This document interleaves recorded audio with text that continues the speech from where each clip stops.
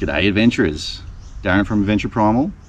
Not only am I an ordinary fisherman, but I also like to keep Australian native bees. These fellas here are Tetragonula Carbonaria, and in this video I'm going to show you how I split them. So let's get to it.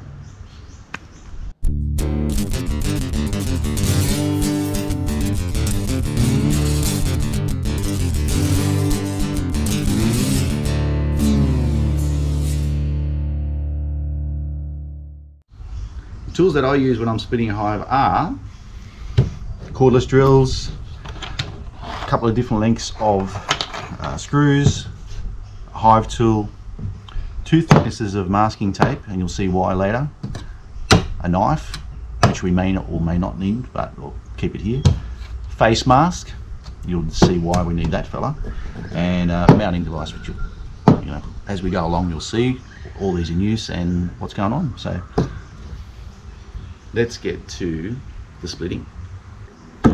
Alright, so step 1 is preparing the new hive. So I've made this previously, painted it up, got it all ready. So what we need to do now is get one of the larger sized masking tapes and start sealing up these joins. This will give help to the bees, the new population of bees, to stop invading pests getting into these joins before they have a chance to seal them up. So a bit of tape on that one.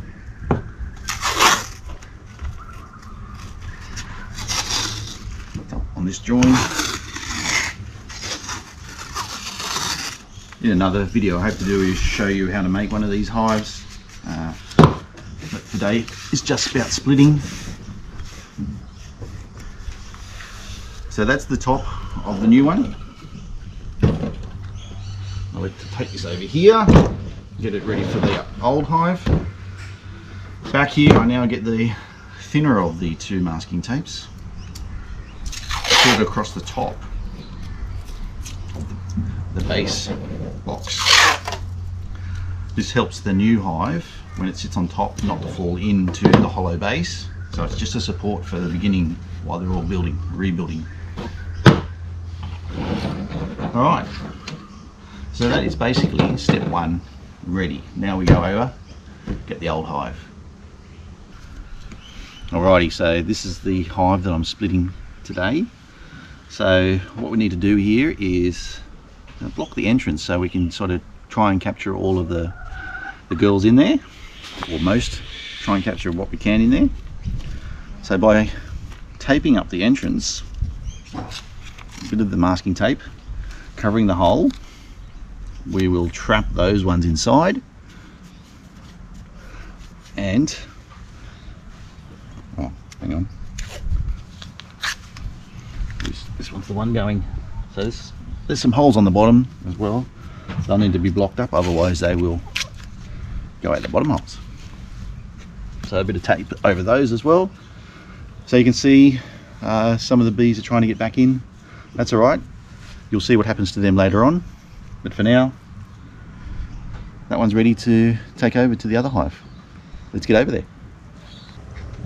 Alright, so I've got the old hive over here ready. I've got the mask on now because even though these girls are stingless, they do have a defense mechanism. They've got mandibles and they will pinch. So what they want to do is try and go into your eyes, corners, and up your nose and in your ears. So very hard to work when they're doing that.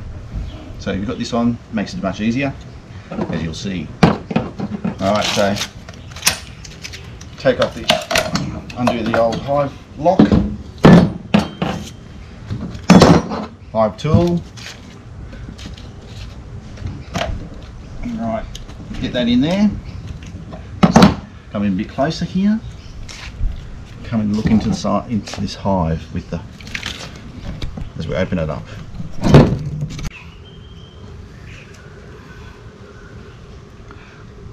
Nice looking nest.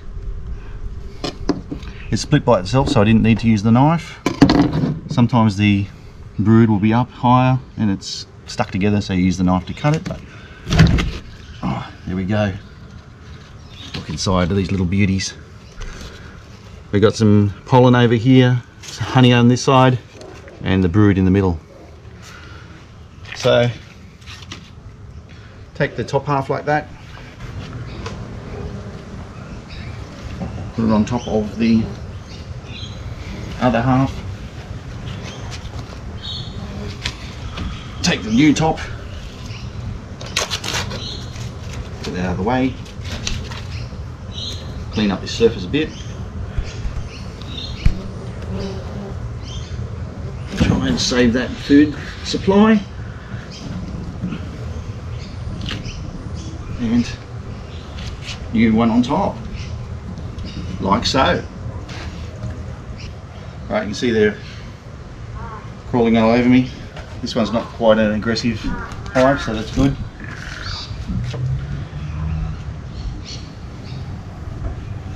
Okay, so now we get the picker tape and just seal up these seal up these joins again to help them build their defences and rejoin those.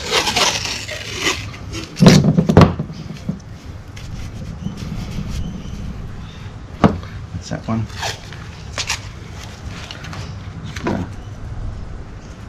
Cover on that one for a second. Do the same for this bottom one. New hive.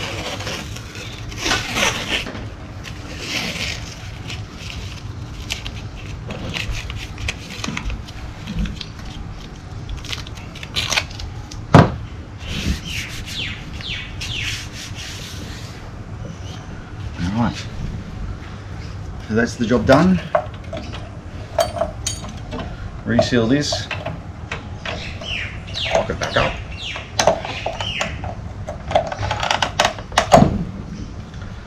Alright, that's the top half is the hive that stays here.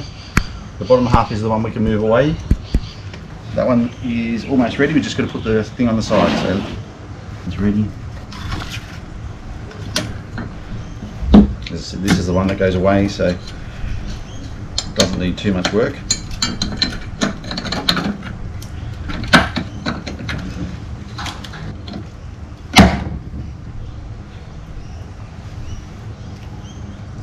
Alright, that one's basically ready to ship off to its new destination. It needs to go more than 1 kilometre away from the home base, otherwise they'll just fly back. Put that to the side for now. Out of the way. This one we just have to make a holder for it now. So this is the device you use to slip onto a star picket.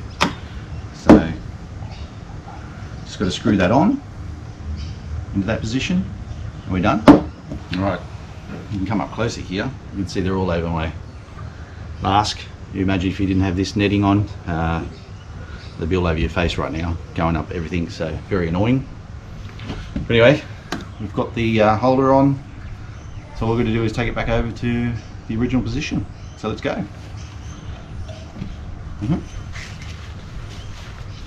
Right, here's the star picket. As you can see, they're all swarming around, wondering where the home is, all over the picket. So we put this back on into position. You see they're starting to form. Open up the door,